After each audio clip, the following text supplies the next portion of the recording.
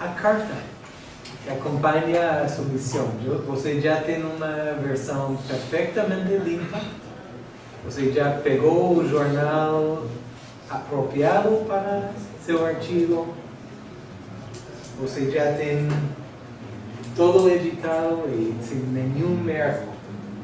Agora a pergunta é como mandar. Sim? Eu usei durante muito tempo exatamente isso. Please find attached to this letter a manuscript entitled For Consideration for Publication in. See? This manuscript is the intellectual product only of myself and my co-authors, and is not currently submitted for publication with any other journal. Esses são dois pontos que agora, nestes dias, você tem que clicar. Isto é, todos que contribuíram estão incluídos, sim. E está sometido a outro lado? Não. De editor, a revista Biodiversity Informatics, que é uma coisa que tem como 4 leitores no mundo. Uma vez recebi um manuscrito que estava interessante. Fiz todo o trabalho de mandar para parceiros. Parceiros voltaram coisa. Okay. Não estava perfeito, mas ia a ser aceitável.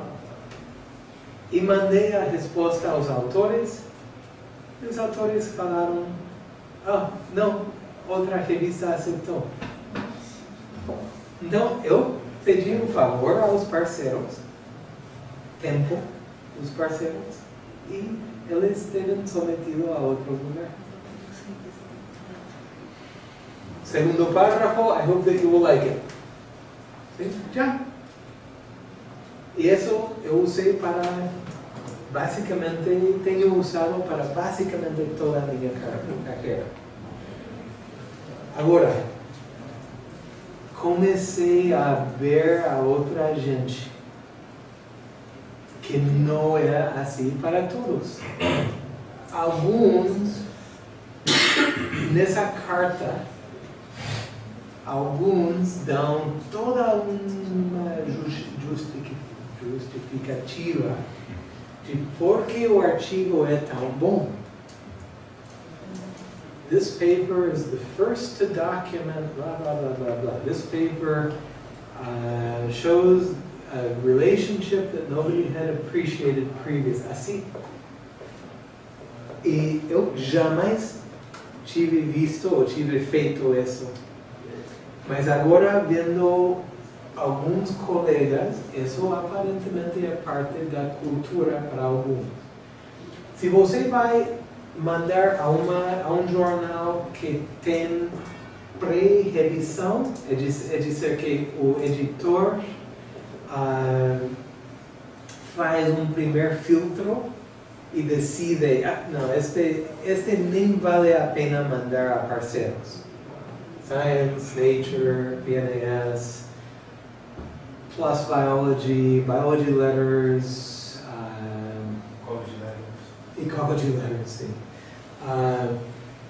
Nesse caso, sim, é importante, porque o editor talvez não vai dedicar muita atenção a seu manuscrito, então é a carta ou talvez não passa o filtro.